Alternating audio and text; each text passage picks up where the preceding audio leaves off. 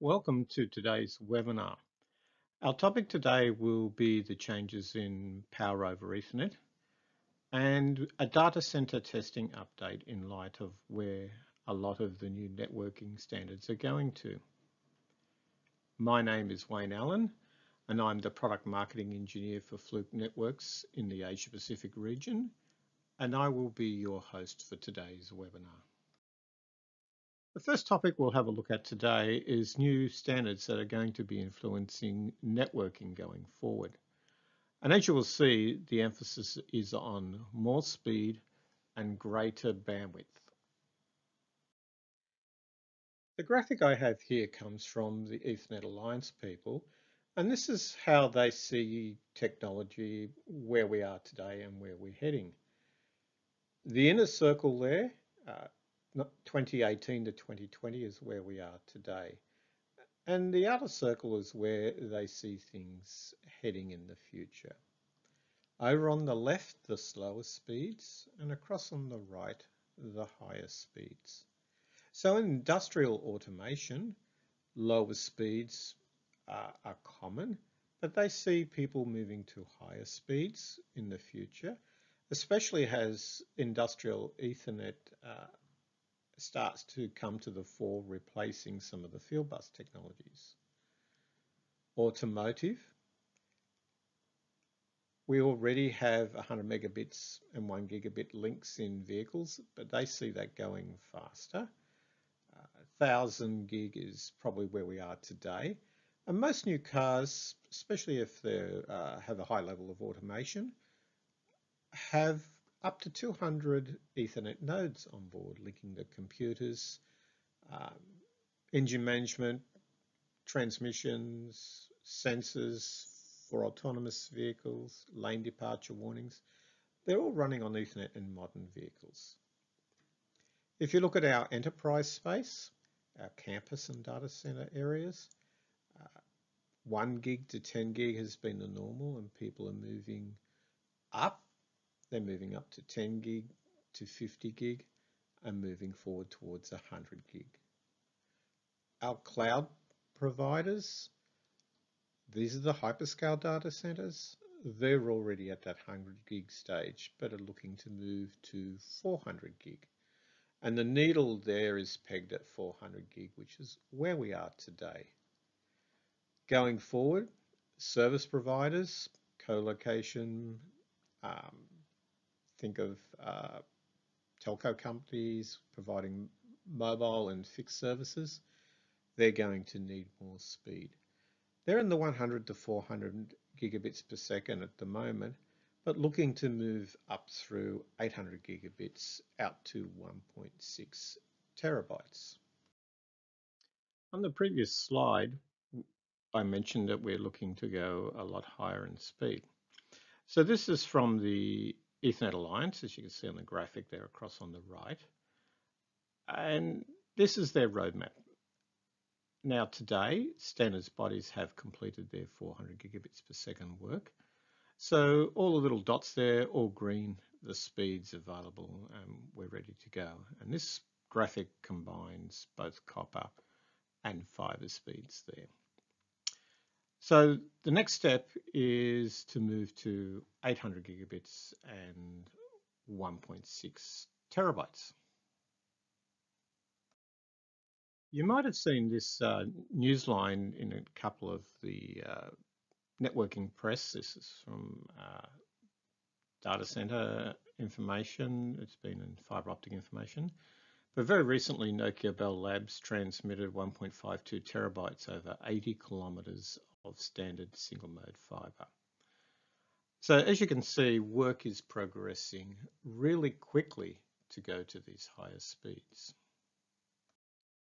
The Ethernet Alliance has mapped out what the speeds will look like, as you can see, and roughly when, plus the interfaces they will use. And I think what we'll see in the future is a lot more single mode, especially in some of the hyperscale data centers. And that then leads to a lot more parallel optics, because parallel optics are the future to achieve these speeds. Let's have a look at some of those 400 gigabits per second standards that have just been published. And let's start with the 802.3 CM standard, which is for multi-mode. And the first one here is the 400 gigabits base SR8. SR's short range, that fits with multi-mode fiber. The 8 pairs of multi-mode fiber. So therefore we're looking at 16 fibers in total. And to run this, you'll be looking at utilizing the new Focus 18 MPO connector. The Focus 18 connector allows 16 fibers or 32 fibers. And over on the right there, by way of contrast, I have the 12 fiber connector that we're used to, and underneath it, the new 16 fiber connector. You'll notice the different arrangement for the pins and the different keyways so that you can't mix these two connectors up. Length with multi-mode is always an issue. So for OM3, 70 meters, OM4, OM5 cable, 100 meters. Importantly, the lanes break out to support 50 gigabit, 100 gigabit, and 200 gigabit using a single pair for 50 gig, 2 pairs for 100 gig, and 4 pairs for 200 gigabit. Because it's MPO based, the test standards are being revised to support MPO field testing so that you can make certain your fiber meets the transmission requirements. Because critical here is channel loss. So that's a maximum of 1.8 dB. And I want to emphasize here, this is channel, not link. So if you're connecting multiple links together to form a channel, multiple links must be less than 1.8 dB. The other interesting one here is the 400G base SR4.2. So it's pronounced 4.2. So there's 4 pairs of multi-mode fiber. But interestingly, the .2 is 2 wavelengths per pair. And that's utilizing the 840 nanometer and 940 nanometer wavelengths. 70 meters on OM3 cable with a 1.8 dB of channel budget. 100 meters on OM4 cable with a 1.9 dB of channel budget. And interestingly on OM5, 150 meters, 2 dB of channel budget. So this is utilizing the optimization of OM5 at multiple wavelengths. And I'll have a little bit more about this as we go further through this presentation. I mentioned on the previous slide that we could break down the speeds. So IEEE 802.3 CD is the 50 gigabit, 100 gigabit, 200 gigabit Ethernet standards. So these are the PHYs, and we have both multi-mode and single mode available at these speeds. Multi-mode, short range, 100 meters. Single mode, at least 2 kilometers with lengths up to 10 kilometers. 100 gigabits, same sort of deal, but with single mode, it's a duplex, so it's 2 fibers, at least 500 meters. And at the moment, 200 gigabits is a multi-mode standard, and again, limited to 100 meters on OM4, OM5 cable. So if we have a look at what's available from multi-mode fiber connectivity, I've got a summary here of some of the currently available types. It's not everything. I haven't gone down below 10 gigabits per second. But as you can see here, ranging from 10 gigabits up to 400 gigabits. The existing 400 gigabit standard was SR16, 32 fibers. But I think what we need to realize here is the fiber counts. Importantly, be very cognizant of the link length and look at the channel budgets that we have available here. Those channel budgets are going to be pretty tough. So if you look at that, you think, oh, that might be fairly easy, but not really. if you look at 40 gigabits on OM4, 8 fibers, 150 meters, 1.5 dB of insertion loss maximum, 2 connectors based on TIA or ISO standard is already at a dB. So you haven't really got a lot of room there to play around with. Importantly, we can't ignore single mode.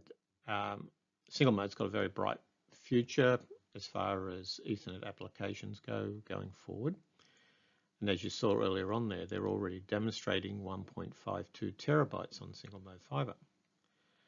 So one of the key things with premises cabling, data center cabling and things like that is to move single mode fiber beyond the current 10 kilometer limit.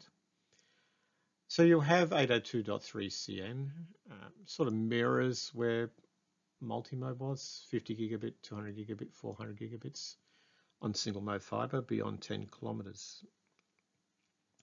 And that standard has already been published. So you've got those speeds, but I think what's really interesting is the distances out to 40 kilometers. So that's quite a long reach on single mode. Now the other important part to realize here is your maximum channel loss is 18 dB. So that looks large, just as I said with some of the multi-mode fibers, but reality, you don't have a lot to play with. If you take 40 kilometers of cable, let's say OS2 type cable, 0.4 of a dB per kilometer, 40 kilometers, you're already at 16 dB just in the fiber. And you haven't added your connectors and your splicers yet. So that sort of channel loss is what we call an engineered channel, and that 18 dB is tough, and you're going to have to be really careful with your installation techniques. And that means testing is going to be important. So you're going to be testing at 1310 nanometers and 1550 nanometers. And the 1550, even though it's not an operational wavelength in some cases, faults tend to turn up at the longer wavelength. So testing at both wavelengths will be very important to ensure these applications work over these distances. And you're looking at a light source power meter to make these measurements rather than an OTDR, because an OTDR is just a little bit too generous or optimistic in its reading. And to go even further, if you look down the bottom of the page here, they've even got a standard available now using dense wave division multiplexing that will take single mode speeds out to 400 gigabits over 80 kilometers of fiber. From the Ethernet Alliance side, I also have a little diagram there that just shows you the different styles of modulations, the speeds that can be achieved using combinations of fibers. These are lanes or pairs of fiber. So you get an insight there by adjusting from modulation and adding fibers through how we can achieve speeds down a channel. So like I did with multi-mode, I have a slide here on single mode. So these are some of the standards that are starting to kick around on single mode fiber from 40 gigabit to 400 gigabit. So you can see the designations there, the amount of lanes the application uses, and that translates to a fiber count, link lengths, channel loss, and importantly, reflectance. Now, reflectance at higher speeds is becoming more important, especially around connectors. Your hygiene on connectors, cleanliness directly affects reflectance.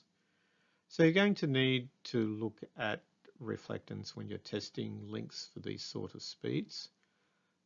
An OTDR is great for looking at reflectance. Also channel loss, just like you saw on the previous slide.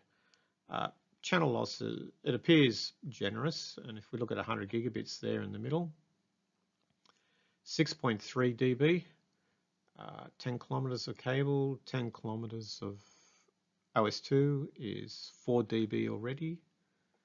2 connectors, 0.75 of a dB per connector, so we're up at 5.5 dB. Say we pigtail spliced, that's 0.6 of a dB for the two splices. We're already at 6.1 dB. So although that looks generous, you will have to pay attention to your testing and to make certain that your installation workmanship is good so that you can meet these sorts of channel budgets. Not to leave copper out of the equation, copper is still very important and will play a large role in our networks going forward, especially if you start to consider power over Ethernet. So the copper landscape, or what we call the base T landscape at the moment, if you're looking at a standard channel of 100 meters across the enterprise floor, office spaces and things like that, you've got a choice of a gigabit, you've got 2.5, 5 gigabit, M-base T as they say, which is a subset of the 10 gigabit standard. If you look at the data center on copper, you've also now got the choice of 25 gigabit or 40 gigabit, and of course that's using category 8 cabling, more designed for row-based technologies, middle of row, end of row, or rack-based technologies, top of rack. So as we go faster, the distance goes lower in copper, but copper is not going to go away. It's here to stay, and we need to consider that as part of our structured cabling mix. So we have these new applications, new network speeds becoming available to us to use in our networks. But key to get them operational is to make certain we're supporting these new speeds with testing. So let's have a look at some of the changes in the cabling standards. And I'll focus on the TIA standards here because I know India likes to use TIA standards. And the overall generic telecommunications standard is the TIA 568.0 standard. And over the years, there's been a number of amendments being made. Recently, single balanced twisted pair use cases and topologies have been added. You might hear the term SPE, single pair Ethernet, being used. So this sort of technology has been added to the mix for generic cabling. And where the TIA is heading with the 568 standards is they're now looking at developing an E version. So for a long, long while, we were using the B and we moved to the C version. Then, believe it or not, 5 years ago, we started to move to the D versions. And that 5-year review cycle is up and now we're starting to move to the E versions.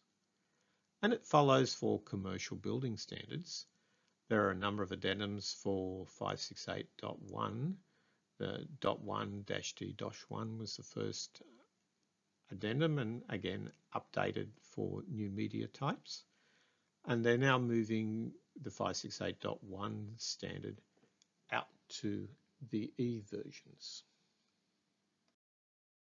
The TIA 568.2D standard, that's the balanced twisted pair cabling standard that we refer to quite a lot in our industry. Had a number of amendments brought about over the last couple of years. And probably the key one there is the second one there, the -D.2. And that's power delivery over balanced twisted pair cabling. That addresses how to deliver PoE over twisted pair cabling, and especially in the smaller gauge cables, 26 gauge, 28 gauge patch cords, and what you need to do to cable to meet power over Ethernet requirements. For fibre optics, it's the 568.3 standard. Again, a number of addendums have been published, general updates, some changes in the test limits. The .3-D-1 limit has moved multimode testing from 0.3 of a dB for the first and last connector to 0.5 of a dB for the first and last connector. And that's in line with the ISO people. And again, with the fibre optics, they're looking to move towards an E edition. And there's a new standard, the TIA 568.5 standard, and this addresses single twisted pair cabling components. So that's the connectors and the cables used for single pair Ethernet. So that's work in progress, and that should be quite an interesting standard, especially for IoT devices in the ICT world and IIoT devices in the industrial automation world. I mentioned earlier on an earlier slide that there will also be some new fiber connection interfaces to deal with. And I borrowed this from the Ethernet Alliance. It's a great resource tool to find out what's happening with Ethernet. And as we go faster, we want more bandwidth. And so that's forcing a change in interface electronics. We want more density in our connectivity options. So as you saw earlier, we have a new MPO connector, the Focus 18 connector for 16 or 32 fibers. And recently there's been another connector that's starting to be adopted out there, and that's called the CS connector. And that's to support QSFP double density and OSFP interfaces. And it's also used in SFP double density connectivity. So I have a selection there, the CS connector over there on the left-hand side. And the IEC, these are the component level people, they've also approved the SN connector and the MDC connector. So both the CS and the SN connector are from Senko, and the MDC is from US Connect. And you can see the density changes there, the graphic I have in the middle of that slide. There's a typical LC duplex connector that we use today. And alongside there, the CS connector, and alongside the CS connector, the SN connector. So as you can see, a lot more density. You can pack more connectors in there for the same space. With new connectors, it's important that your test instrumentation can support that. So with the change of interfaces, testing has to change as well. And with the current advanced equipment that's available today on the market, you can quite easily adapt the connectivity to allow you to test CS type connectors, as I've got here in this graphic. Moving away from fiber optics and back to copper, with some of the changes we're seeing in the standards today, we've actually got some new link configurations we need to understand and make certain we're dealing with correctly when we go to do testing. So if we look at wireless access points and IP cameras as an example, typically the far end is hardwired with an RJ45 plug. And in the past, that's sort of been a frowned upon as a standards-based approach, but a very common approach for CCTV cameras and wireless access points. And the key here is those plugs on the end are field terminated plugs. And a word of warning, common, low cost, cheap, crimp on, clear plastic plugs, just not going to really make the grade when we're talking about these sort of terminations. And most of the leading vendors have new field terminated plugs available for this particular application. The question here is this a permanent link or a channel test to test this? Because we have a jack at one end at the patch panel and we have an RJ45 plug out in the field. It's neither. So we need to consider that. So today in the TIA standard, in the .2-D standard, it's called a modular plug terminated link, or MPTL for short, and it's listed in Annex F of the standard. And ISO is following a similar path. They have a document 14763-4 that deals with a modular plug terminated link. And in the next revision of the ISO 11801 standard, that will be added into the configuration. So you will have permanent link, modular plug terminated link, and channel as your wiring configurations for copper. And actually, they're also looking at the same for fiber optics. Key, it uses permanent link. So even though it's got a plug on the end, they're using the limits from the permanent link standard for testing. But you also have a 90-meter design limitation here, just as you did with the permanent link when you're talking about modular plug terminated links. As I said, modular plug terminated links are found in Annex F of 568.2, .D-2, being added to the ISO standards, and in particular sections 1, 3, and 6. Now the thing to remember when you're field testing is we have to be able to test the modular plug termination. We have to gauge the workmanship there. So to do that, we can't use a channel adapter. We actually have to use a special adapter. And it's the adapter we use for testing patch cords. So to test an MPTL, permanent link lead on one end and a patch cord adapter on the other end of the testing system. So for Fluke networks, we have patch cord adapters. We have Cat6a patch cord adapters, and reality, where the standards are heading, especially the 568 standards around copper, because of power over Ethernet, the strong suggestion today is the minimum cabling you should be considering for MPTL is category 6A cabling. And ISO has some similar wording, and they're fairly strong in their wording in section 6 of the 11801 standard. ISO requires Cat6a and Cat6a only cabling for distributed building systems.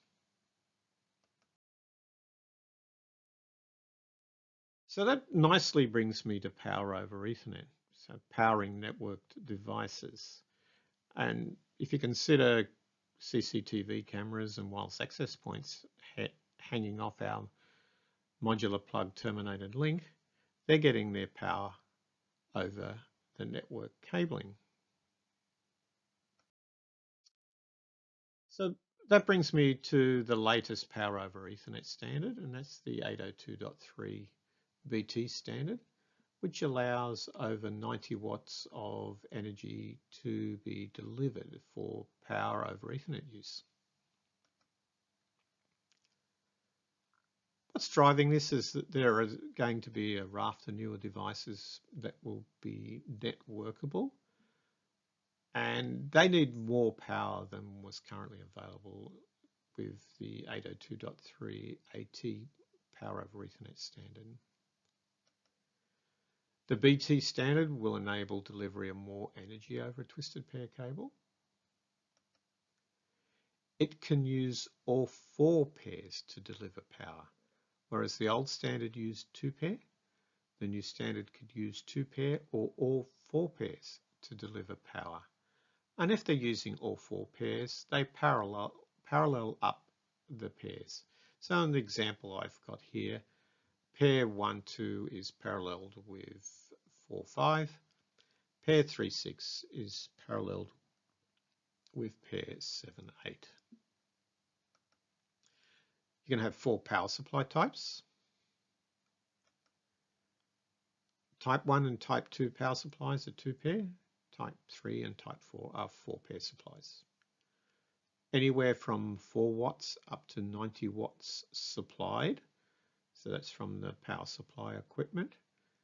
And what power is required is negotiated between the powered device, the PD, and the power supply equipment, the PSC. In some cases that will be the switch, in other cases it could be a power injector. And if you look at the graphic I have here at the bottom of the screen, I've listed out the different power supply types.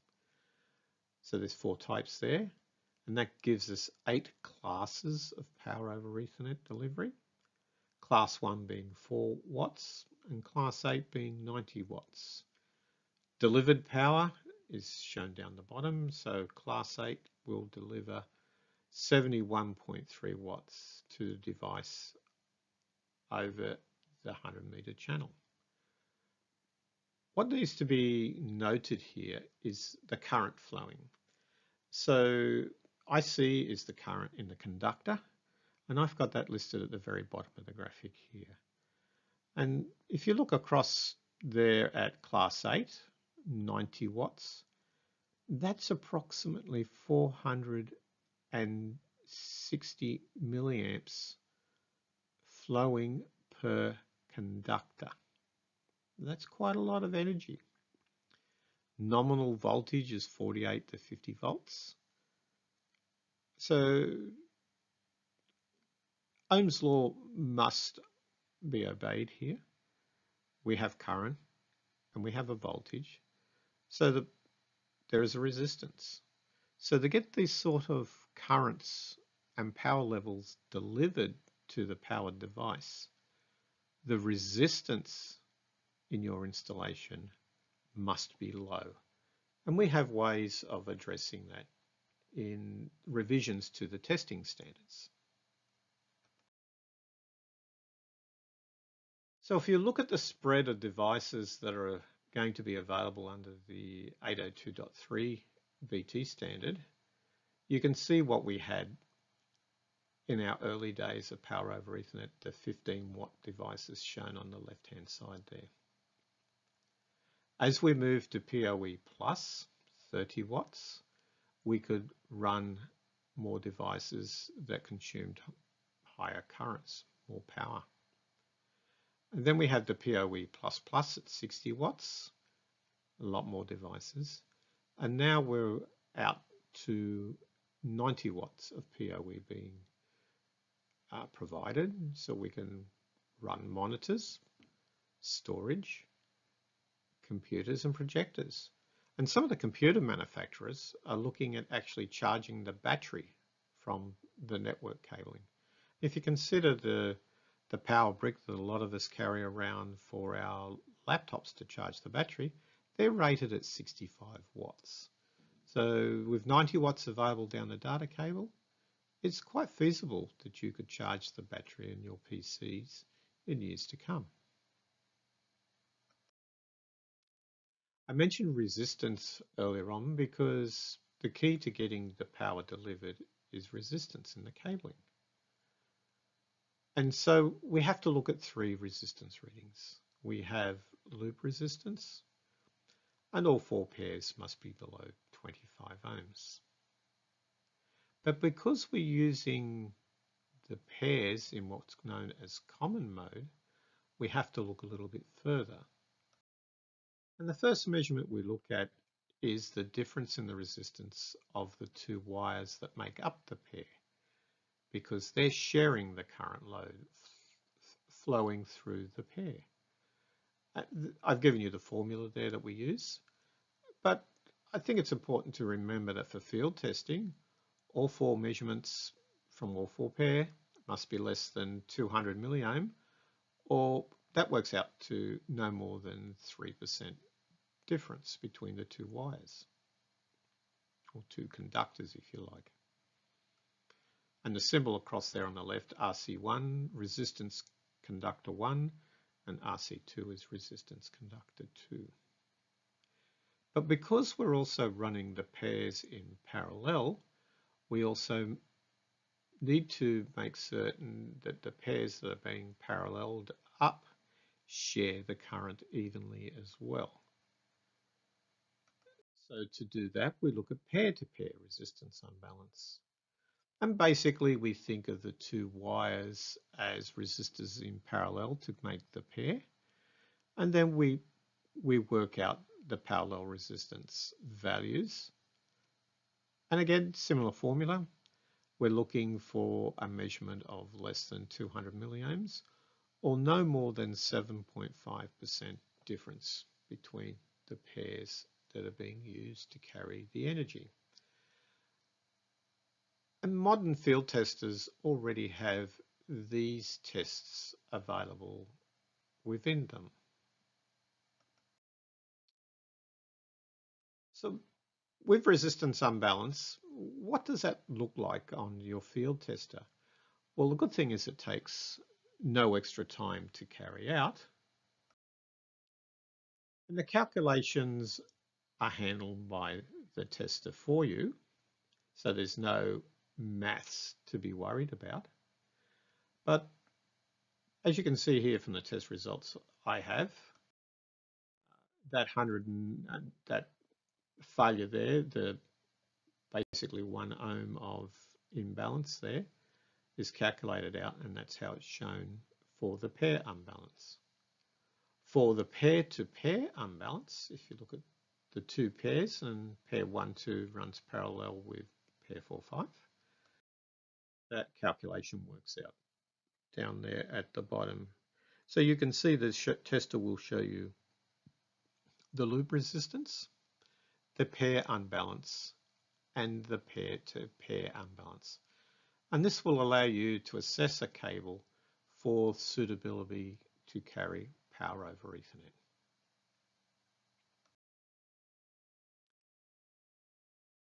If you don't be careful with resistance, you can run into a number of problems.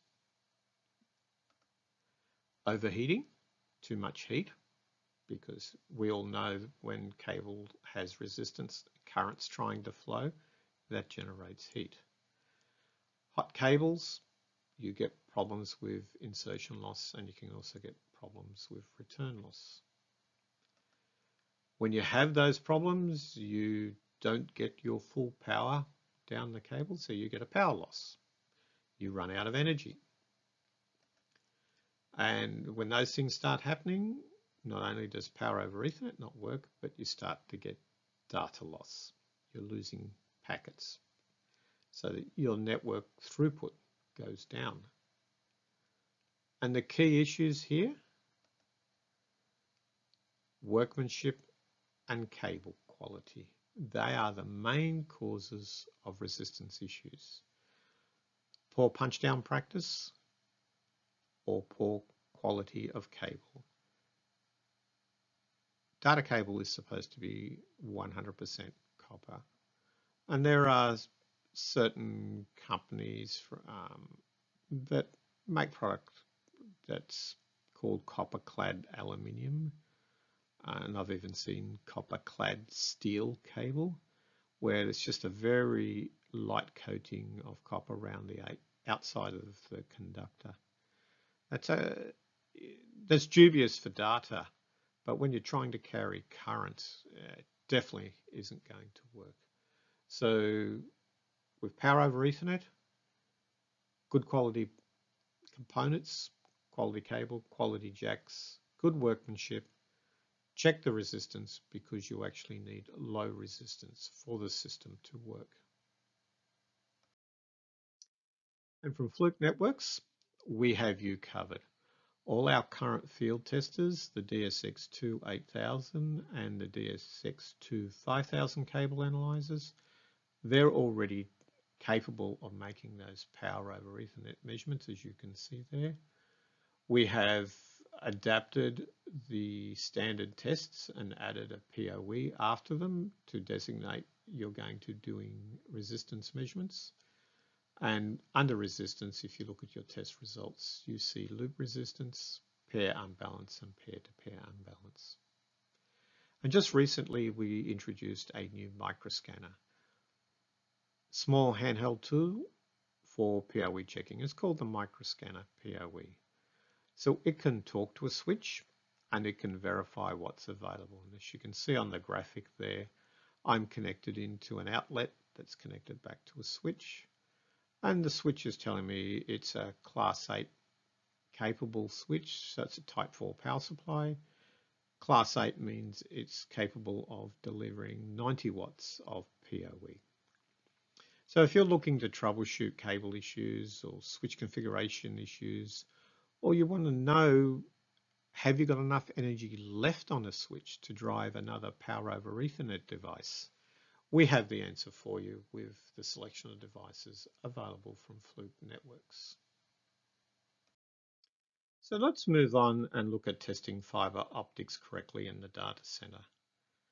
Because what you really want to do is get it right the first time so that your applications work today, and you can be ensured that your applications running over your fiber optic cable will work tomorrow, especially when you've got new applications becoming available.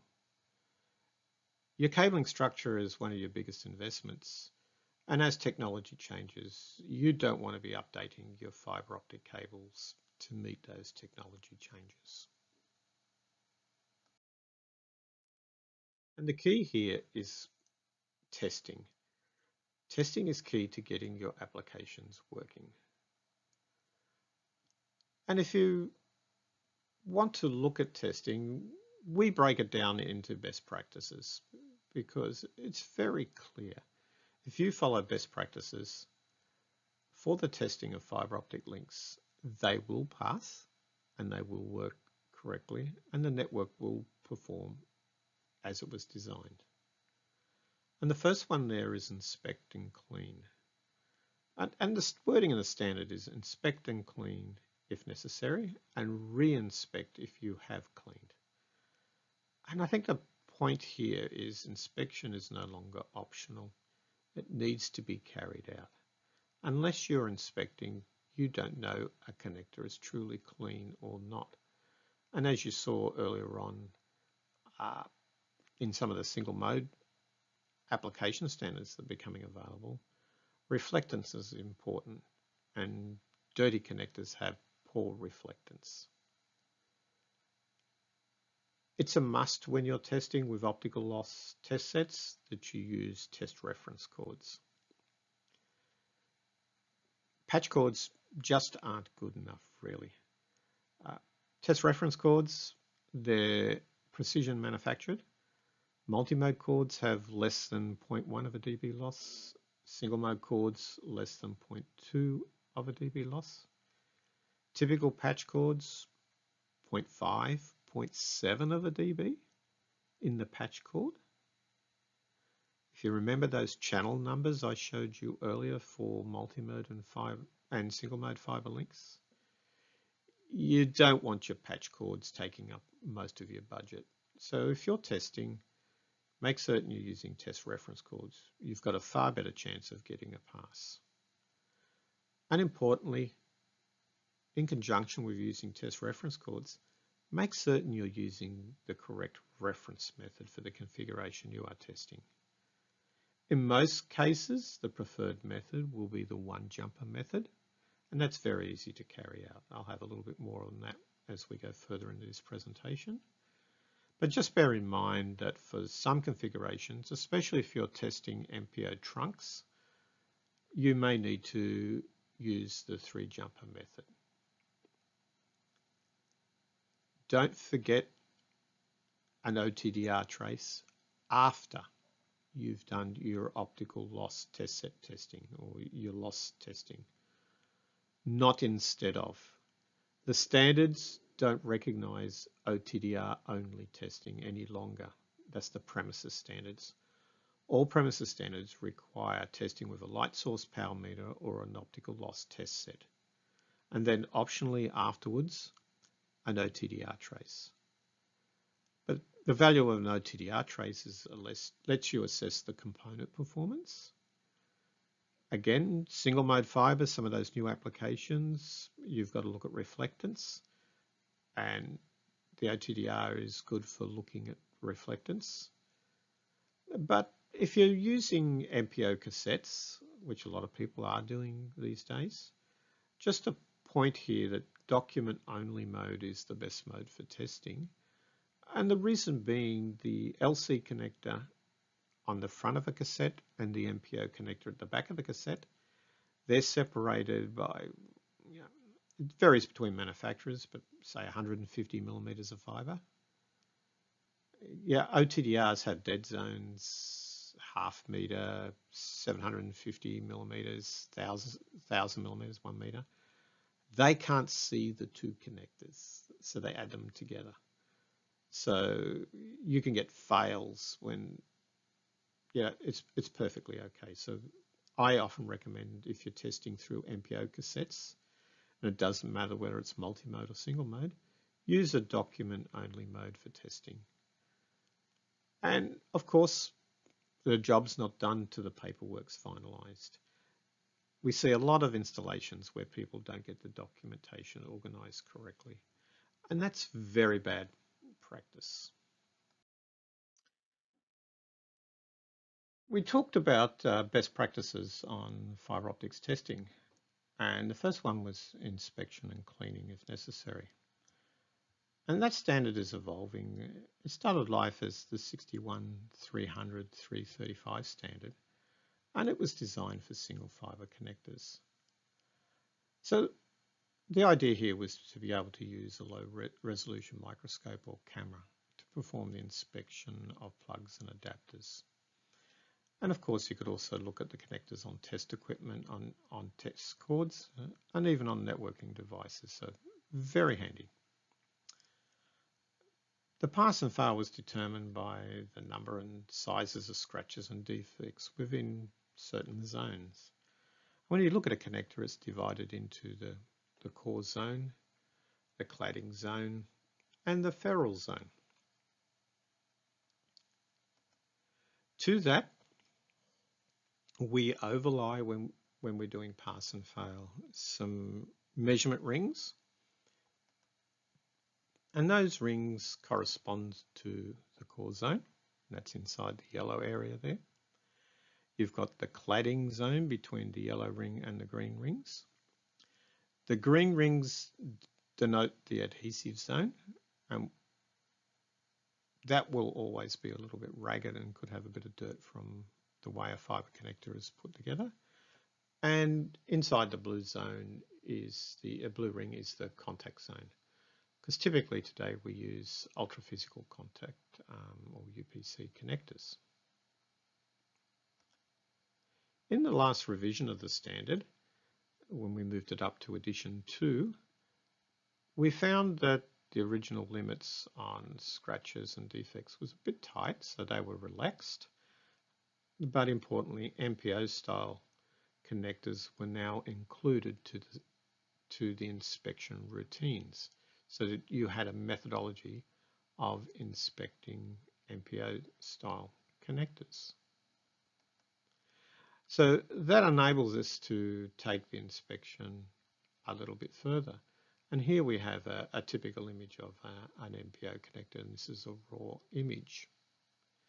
So once we've got a raw image, if we hit the Analyze button down the bottom there, bottom center, the tester will go away, and in about 12 seconds we'll come back and say whether that connector is clean or not clean. And in this case, my connector, all 12 fibers are clean, and I have a pass.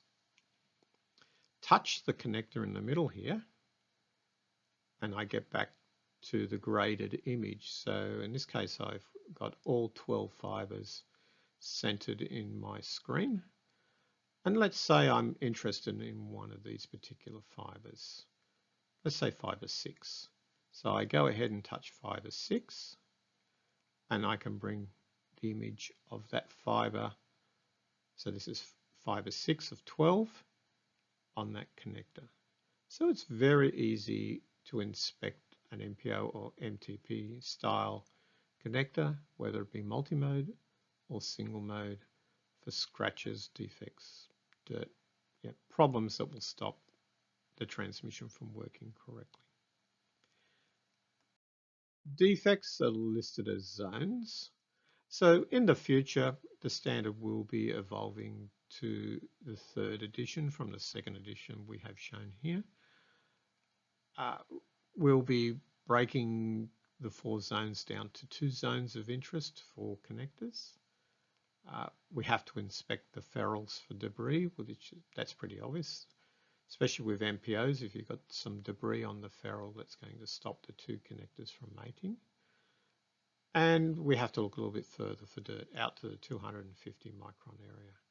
And that applies to single connectors or MPO connectors. So this is why inspection is very, very important.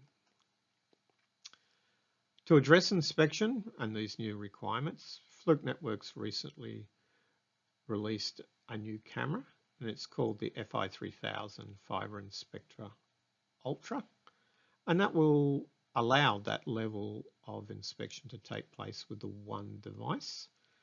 So we can deal with MPO, MTP style connectors or single fiber connectors with the one camera. And it's available today and will work on our Versive platform. So that's any of our testers. It'll work on the DSX2 series of copper testers. It'll work on the 35 fiber series of testers, and it'll work on the OptiFiber OTDR series of testers. What's very nice about the product is it will also work on your smartphone. And as you can see from the image here it is on my iPhone. I can clearly see I have a couple of dirty connectors there on the bottom row. And it works on smartphones or even tablets that use Android or iOS. Readily available from the Apple Store or the Google Play Store. So you can download the application. The camera connects wirelessly to your smart device, run the app, and away you go. You're inspecting and analyzing connectors. And it can be MPO connectors or right down to your standard LC or SC style of connectors. Setting a one jumper reference is very straightforward, very easy to do.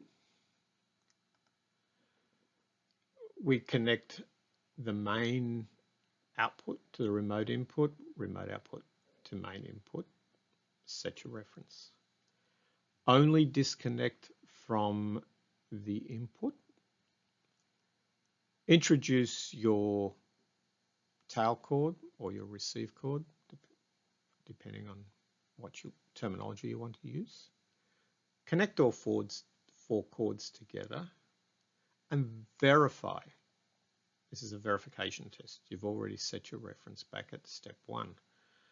Just to check that the cords you're using for measurement are of sufficient quality. So we run a TRC verification test, and all cords mated together, each cord set for multi-mode should be less than 0.15 of a dB or 0.25 of a dB for single mode. So once you've got all the cords varied, very easy to take this the next step. And as you can see here, we're connected up to the cassette. We're looking at our first pair.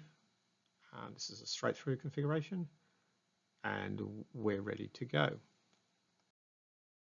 So if we take this out and have a look at it, we're on 1 and 2, straight through. We've done our testing. We have our pass. The cable runs 175 feet, a little bit over 50 meters. and our losses are quite low, 0.78 and 1.1 dB. So once you've made certain everything is clean, and that's key, everything has to be clean. You've now set your reference, verified your chord, and tested your first pair. So all we need to do now is move on to the next pair. Move to the next pair, run our test, got our result, we've saved the result, we move on to the next pair. We'll run to our third pair, we run our test, 2.5 seconds later, the tester will come back with the result, we save it, we move on to the next pair. Run our test, we have our result. As you can see, all the fibres in our trunk cable and through our cassettes are fairly consistent. We save the result, move on. 2.5 seconds, we have our result. It actually takes longer to move the connectors than it takes for the tester to actually do the testing. And then we're on to our last pair. So connect it up, run the test. So you can go through 12 fibres very, very quickly. It's about 2.5 seconds per pair of fibres. So very simple, very straightforward. Get the methodology correct, get everything clean, you will have no problem.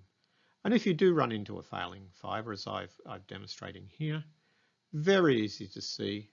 You can either save that, or we have a mode called Fix Later. You can say, I'll fix that later, and come back to that. In this particular case, the fibre's just out a little bit. We're probably dealing with a dirty connector. So it could be just as simple as cleaning here and then moving on. Now, talking about wideband multimode fibre earlier on, or what we now refer to as OM5, it's recognised within the standards. Both the TIA and the ISO people recognise the fibre type.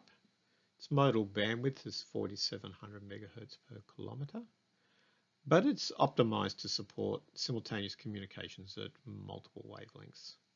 So we're using shorter wavelengths, but for testing, it's no different than OM4.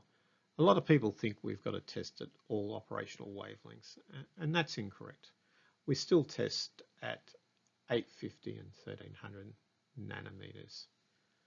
And importantly, to differentiate this fibre away from other multimode fibres, it's designated as lime in colour, whereas OM4 is Erica violet, sometimes referred to as heather violet, or that can be aqua like OM3.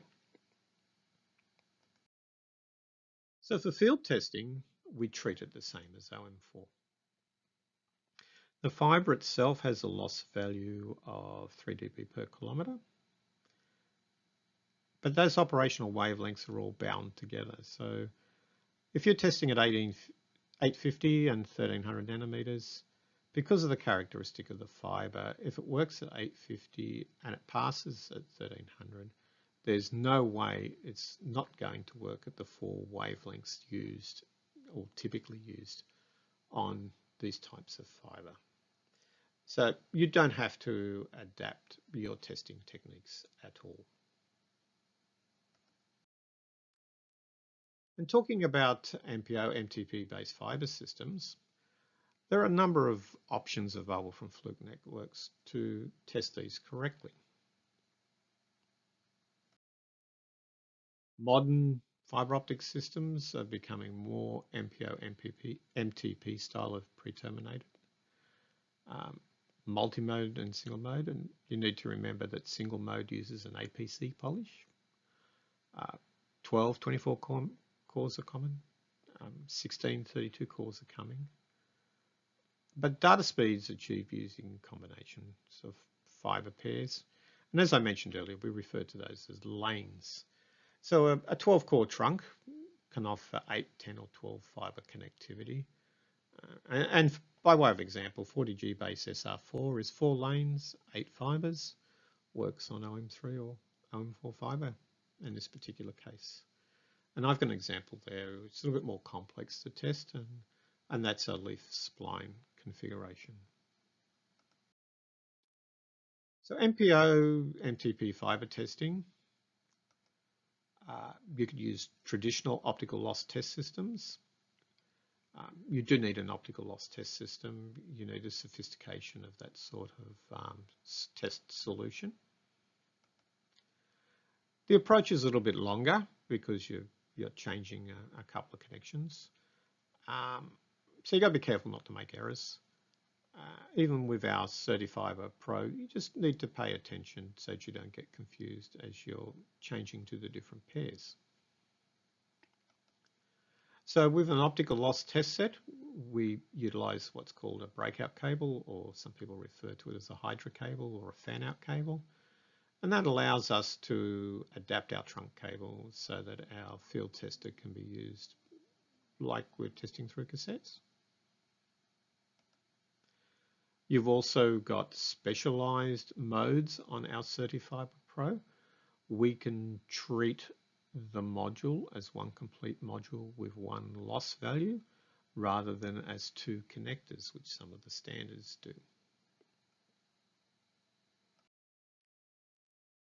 So when you're using an optical loss test set, you start with a 3-jumper reference. So you set a traditional 1-jumper reference, break, bring all 4 chords together and verify them. And this is where we add some extra steps.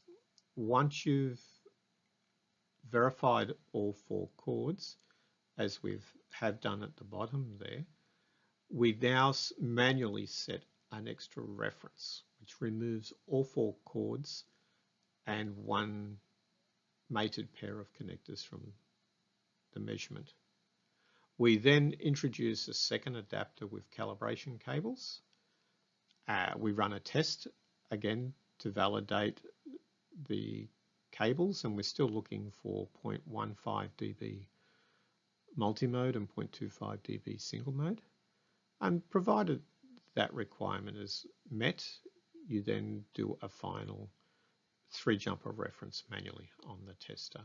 So that's removing all 4 chords connected to the testers and 2 mated connections.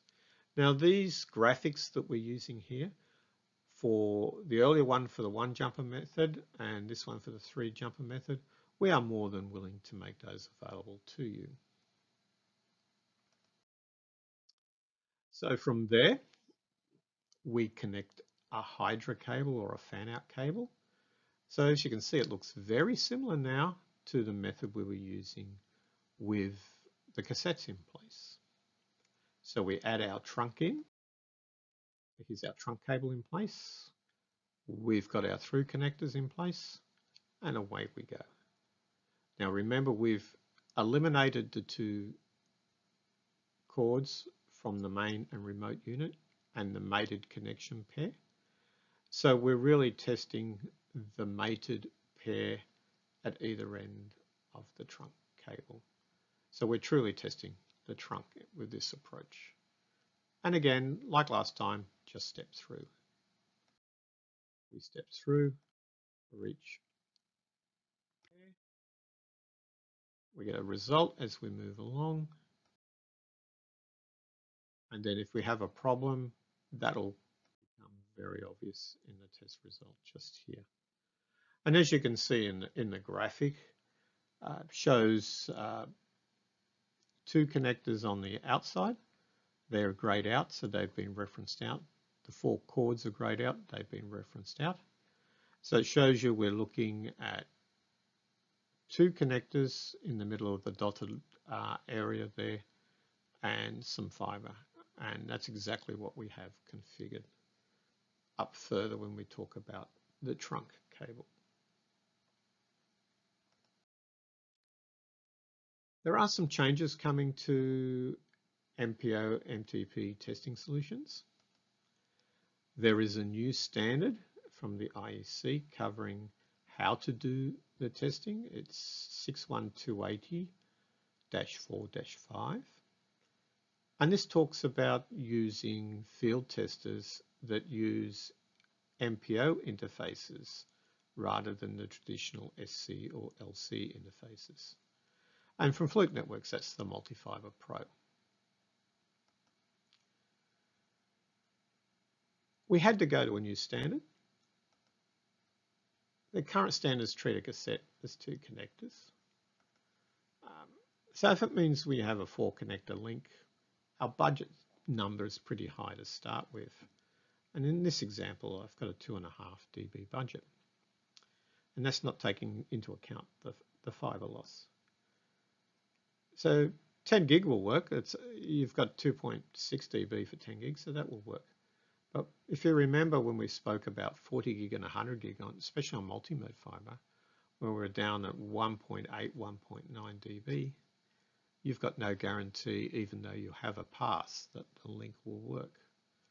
So when you approach these types of systems, you'll find that many of the OEM vendors today, especially the leading ones, have link loss calculators to get around this issue.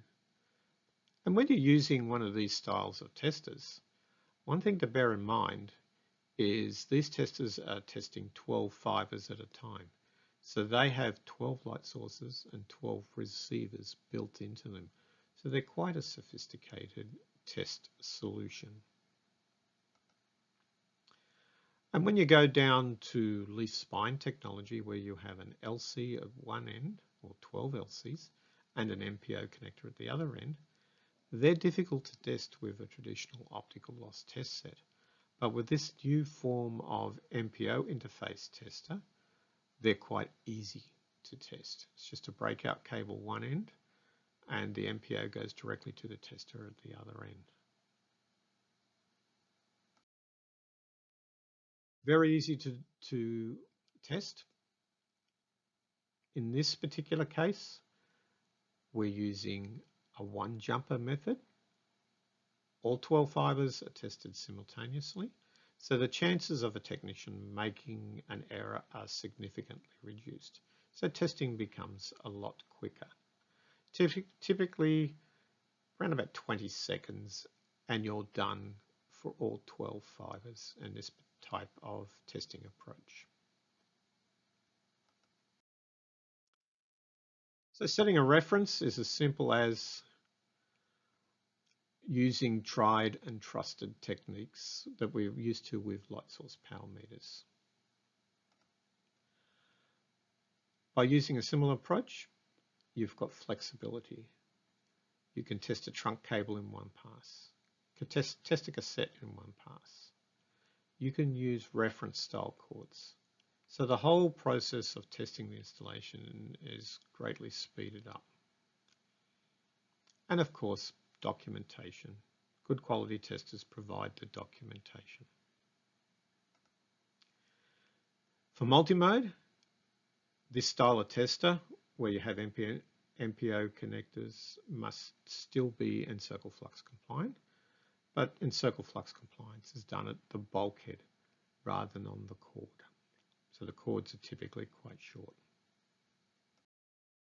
Setting a reference, very easy. We're setting 12 references in one hit. So we connect the light source to the power meter and we're setting 12 references, as you can see there. We break.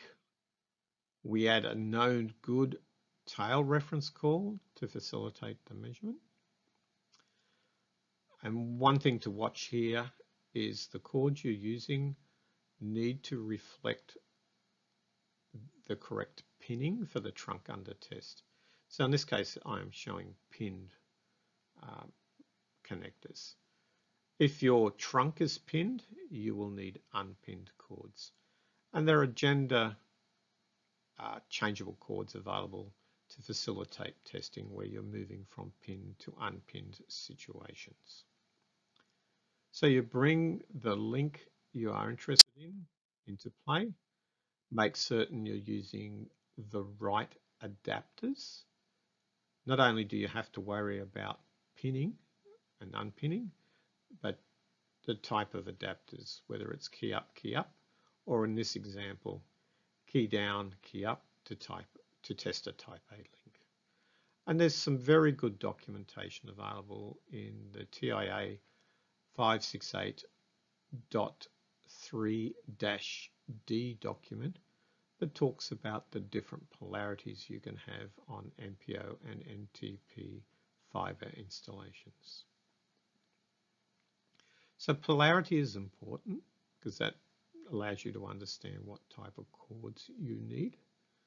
And if you've got more than 12 fibers, that's not a problem. If you've got 24, we use a Y splitter cable, and that allows us to deal with a 24 fiber trunk as two 12 fiber trunks. And just to finish off here, because you shouldn't neglect OTDRs, most people don't use an OTDR correctly. So let's briefly have a look at that.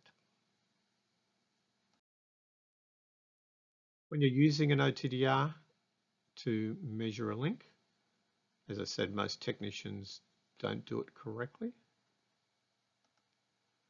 A lot of people neglect to use a launch cord. You have to use a launch cord. You can't see that first connector at the start of the link unless you use a launch cord. And in most cases, people forget to use a tail cord. You should only leave a tail cord out if you're troubleshooting. Really, to verify that a link is going to work with an OTDR, you should also be using a tail cord. You can see on the right there, I have a tail cord. By using a launch cord and a tail cord at the start of the link, I can see connector 1 correctly. And at the end of the link, I can see the other connector 1 correctly because the light goes through and out to the tail cord. If I see a tail cord on the end of my measurement, I know the light has gone past the cassette, which is what I am after.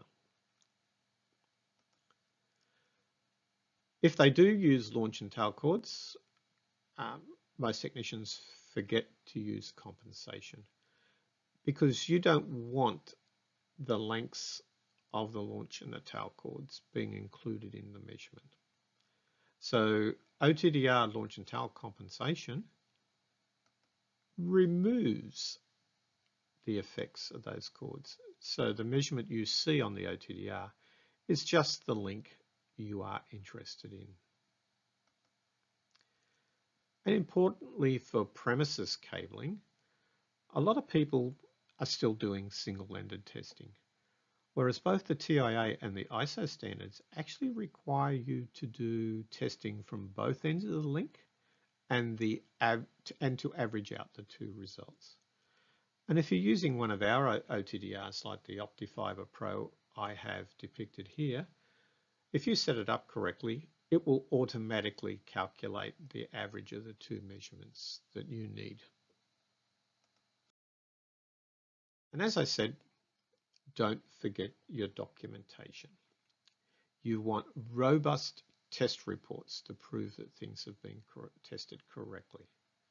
And if I take a fiber optic link on my test report here, I've got an image of the end faces so I can see the connectors are clean. That little speck of dirt there is way out of scope. It's not in any area that plays a part in transmission, so that's not important. Underneath, I can see my insertion loss for the fiber. And again, this is single mode, so I've got 1310 and 1550. And importantly, below that again, I can see what networking standards will actually work on the fiber that I've just had installed. I followed my optical loss measurement with an OTDR measurement. So here's the result from my OptiFiber OTDR. I can see my link, my launch and tail cord. They're grayed out to show that I'm using launch and tail compensation. And what's important here, I can see the two connectors and I have a reflectance value on those two connectors. The connectors are low loss, and the more negative that reflectance value, the cleaner the connector is. And I'm well above the limits that some of the new standards require. And just for thorough documentation, the report will also give you the traces so you can analyze yourself and see the settings of the OTDR that were used to make these particular measurements. So to conclude today's webinar, standards are changing rapidly at the moment. Higher speeds are occurring very quickly compared to the past. You know, the last 6 fiber speed changes or network speed changes happened within 18 months. The previous 6 speed changes occurred over 35 years. So that's how quickly we're accelerating networking. So you are going to want to be using higher speeds, but you need to ask yourself, will your network support these faster speeds? Remember, your fiber optic cabling and your copper cabling are the foundation that your network runs on. If you have a poor foundation, no matter how well you build something, it will be let down by the poor foundation. So make certain your cabling can support the speed you're going to need to use. And to match evolving network standards, structured cabling standards are also evolving. Make certain your test equipment can support these changes. Make certain your test equipment can support the new link models that are coming into play, and that your equipment can support the new connector types that we'll start seeing. If you're running power over Ethernet and it's going to play a larger part in networking, will your copper plant be able to support power over Ethernet? Are your resistances low enough? And if you're getting new cabling installed, make certain you ask the installation company to do resistance balance tests as part of their certification routine. And it goes without saying, make certain fiber optics are tested correctly.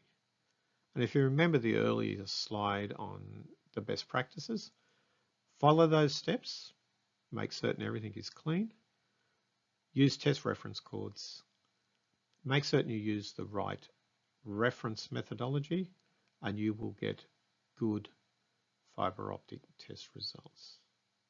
And make certain you document everything. As I said, the job's not complete until you've done your documentation. Well, that's all I have for you today. I hope you found this webinar informative. If you should have any questions for us, the email address is shown there, hpacmarketing@flukenetworks.com.